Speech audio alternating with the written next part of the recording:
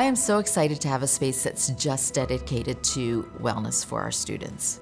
Their academic learning is important, but also the social emotional side and the spiritual development of our girls is very important to us. I've heard that there will be a fitness center, and I feel like that's good because working out or just having yoga or something like that would be a great opportunity.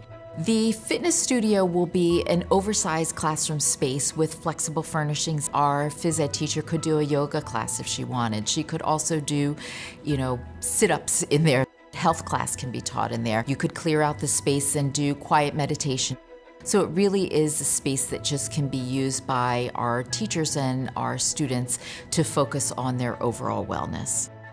It's going to be a lot more gym equipment and a lot more space. It is something that we want our girls to embrace both now and well into their future, is thinking about themselves as healthy bodies, healthy minds, and the way that we feel like we can nurture that is really making sure that our school environment is one that embraces being active and also supporting what you need to be your best self.